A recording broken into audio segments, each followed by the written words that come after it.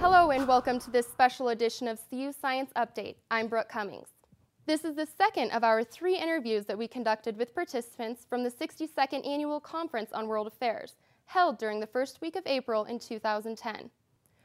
We are delighted to meet with Andy Ihnatko, a tech columnist from the Chicago Sun-Times and Macworld magazine. Ihnatko has made a career out of writing about science and technology. He's a regular guest on the MacBreak Weekly and This Week in Tech podcast, and has also appeared quite often on the CBS Early Show. Ihnatko believes that he will be best remembered for having coined the term Macquarium, which describes an aquarium made from an empty shell of a classic Macintosh computer. Apple just released their latest computer, the new iPad. Does Ihnatko think this new computer is the greatest gift to media on Earth, or a potential new aquarium? CU Science Update's Marisa McNatt finds out. Greetings, fellow internet weenies. This is internationally beloved technology columnist Andy Ihnatko. What is this thing? What does it do? What sets it apart from the rest? Well, it's going to be a touch-based computer that has a brand new user interface, so that there's not going to be a keyboard built into it because you're not going to need a keyboard. There's not going to be interfaces for card readers or accessories because you're not going to need it. It's going to be your one portable window into every piece of digital content you would ever want to read. So, with great drama, we will open the lid. Yoink! Hey, it's an iPad. Good afternoon, Andy Ihnatko. Thank you so much for joining us today on the CU Science Update show. So I understand that you're our science and technology writer. Can you tell us how you got into the field? Well, it was more from a knowledge of science and technology than about having any sort of a journalism degree. I had my major in college was computer science. And I decided to, because I always enjoyed writing, to write about technology as I went along for free for local publications. And then after a couple of years, I started writing for money. And then after a couple of years after that, started making enough money that I could forget about being a programmer anymore. Okay, so what was the first publication that you wrote for? Let's see, it was a user group publication for a group of people in Boston, the Boston Macintosh user group. I'm trying to remember the name of the publication. It was called The Active Window. And so I'd write about the meeting every single month, and I'd write a couple of software reviews, and that would be about it. Okay, what was the first technology that you wrote about?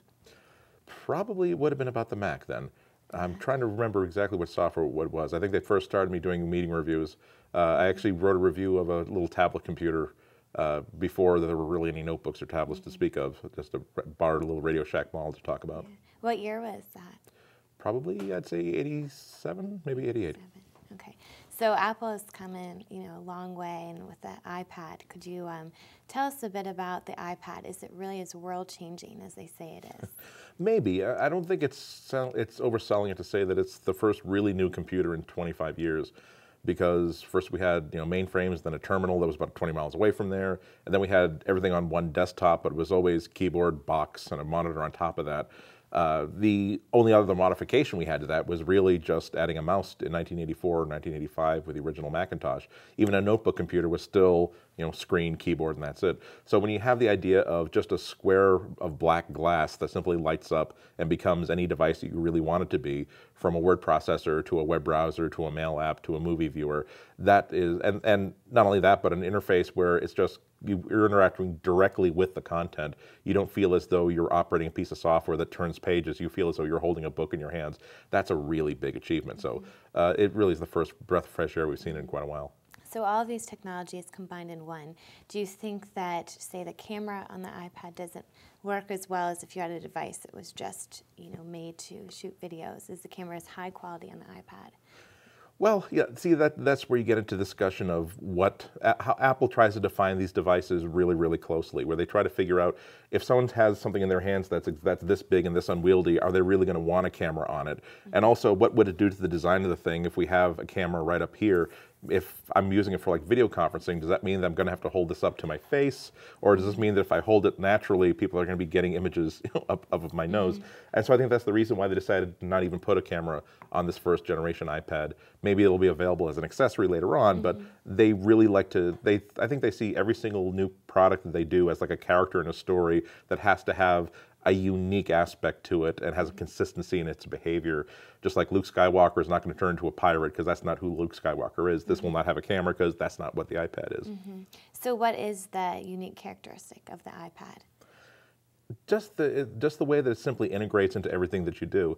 Like sitting right here right now, you could really have your notes right here on an iPad right here. Whereas if you had a laptop in your lap, that's too big and that's too obtrusive. Also, just in the way that you'd be using it in just mousing and keyboarding, I don't think you could really have a conversation with me and still use this as your note-taking device and your note-keeping device.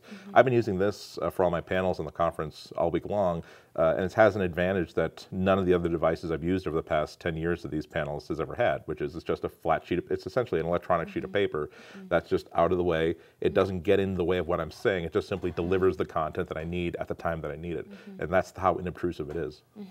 So have you taken a lot of notes on your iPad then throughout the conference?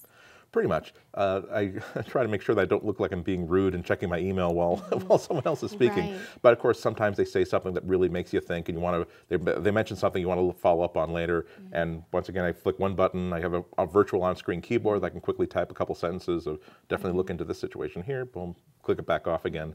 You don't have to wait for a boot up. You don't have to wait for anything like that. That's really elegant. Well, what happens during the week if you were to drop it and break it or spill water on it? Would you just lose all of the notes that you have, as opposed to if I had a pad and paper, you know, I'd have the notes and I could spill coffee on it but still read them? Right. Well, that's the classic problem because those are permanent. Not only that, but obviously if you packed up all your notes in a box today and put it in a closet, 50 years from now, the technology for reading those notes, i.e. the eyeballs, would still be around and you'd still be able to read them. If I put this into storage 50 years from now, and let's say that the battery died down, would I even have the technology to recharge this so that those notes could come back?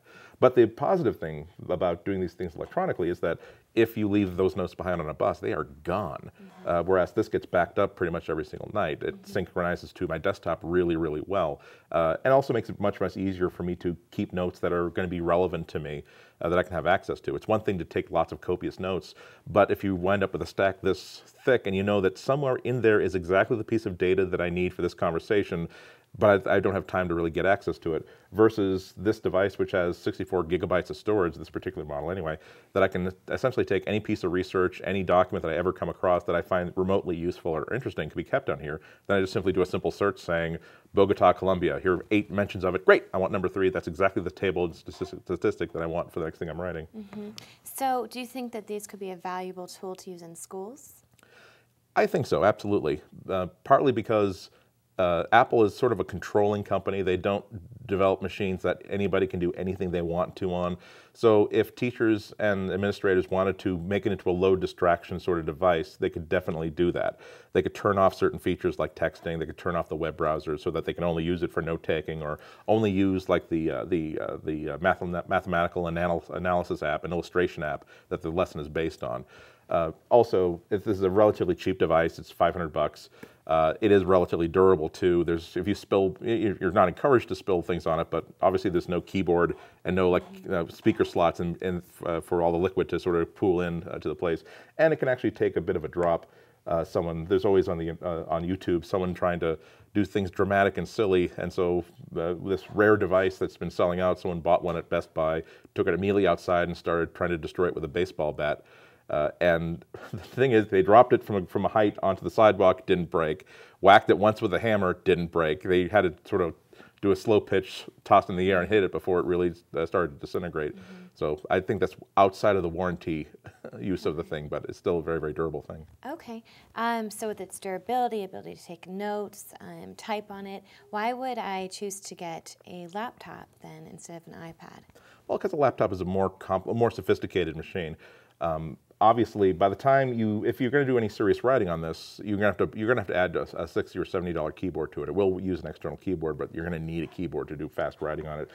Also, there are many times when you really want those USB ports, that card reader, that network port, that really wickedly wide expandability. Also, you're limited to iPad apps, and there's a lot of them out there for a lot of different categories, but my favorite word processor is not available for the iPad, and that, for me, that's sort of the deal breaker. I've used my entire life in this one application that lets me write everything from articles to blog posts to books, and without it on the iPad, that sort of limits its function. So. If I were to take the iPad out with me for a day, would I have to charge it at some point? Probably not. because it has a very, very long-lasting battery. Apple promises 10 hours. I was getting at least 10 to 11 in testing.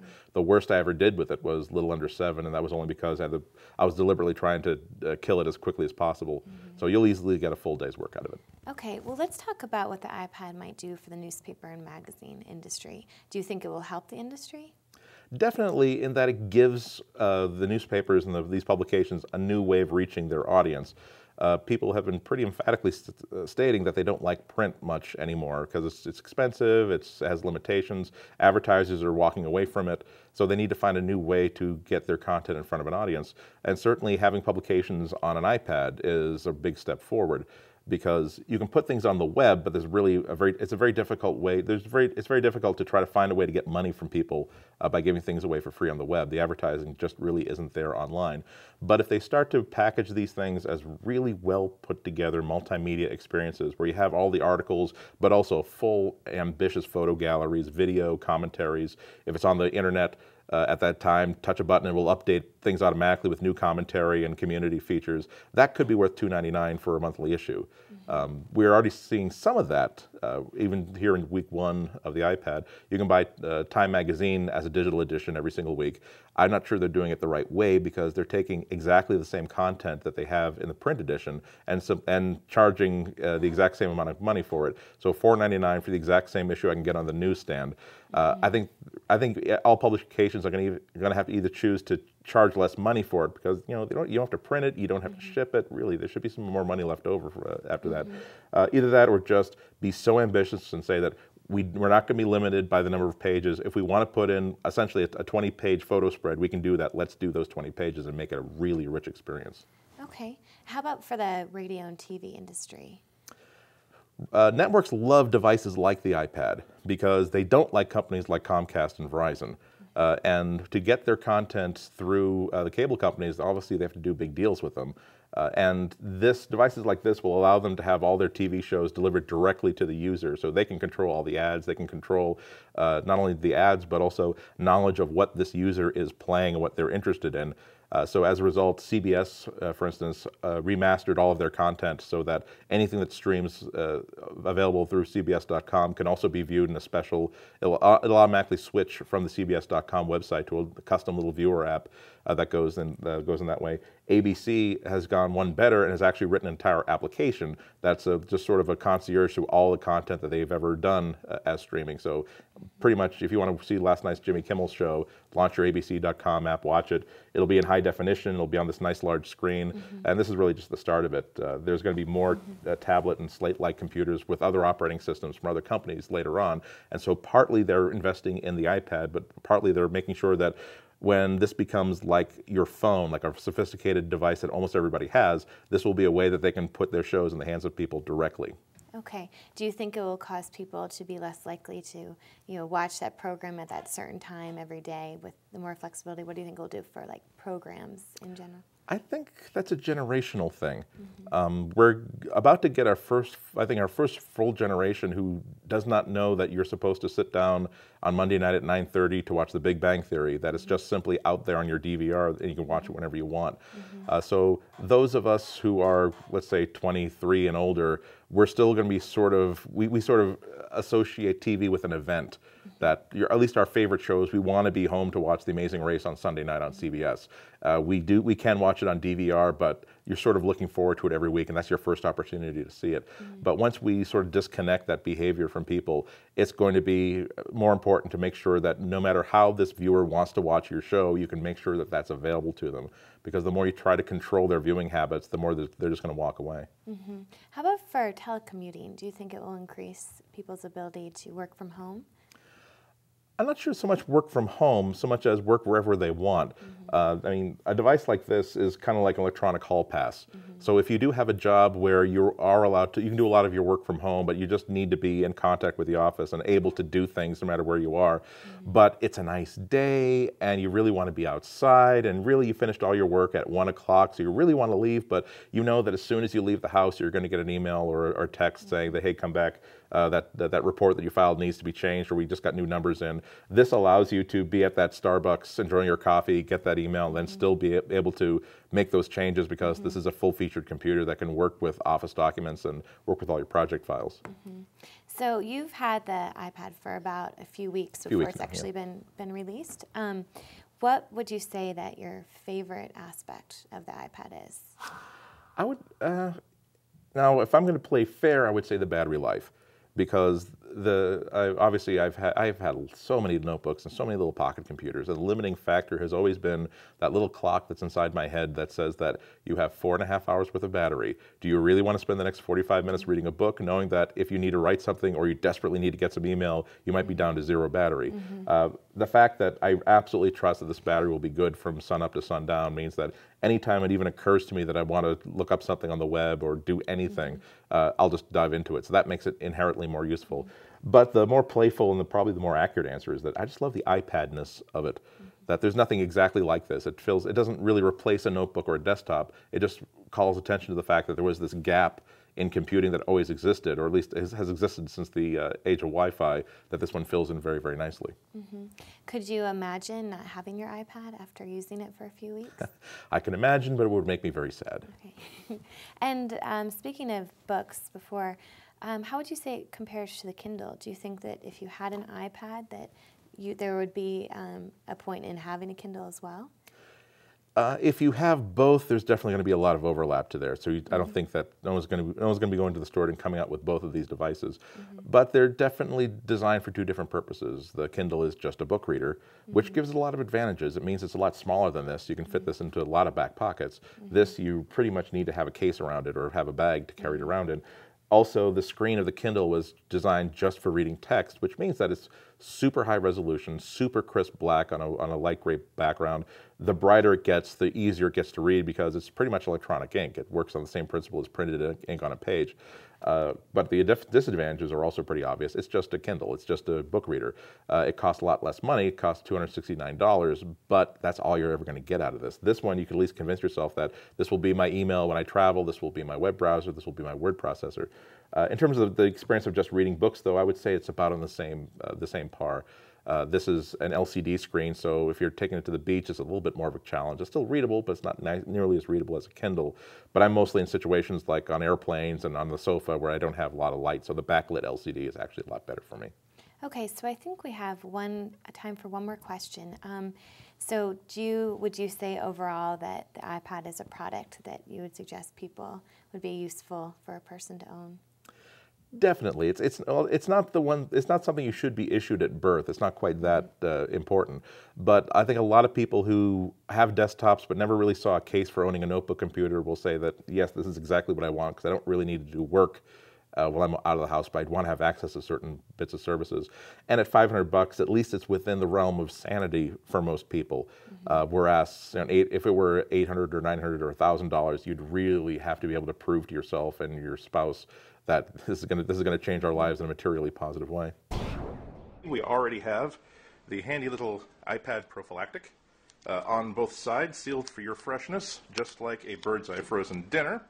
Let's leave that in place just for now because in case this is a well of the soul sort of thing, we do not want to release all the evil spirits that have been pent in here since January 25th, waiting to unleash their evil upon the world. Yes, mesmerize, mesmerize, mesmerize, mesmerize. You can find a world of Ihnatko at his website called Andy Ihnatko's Celestial Waste of Bandwidth at ihnatko.com. Join us for the next edition of CU Science Update.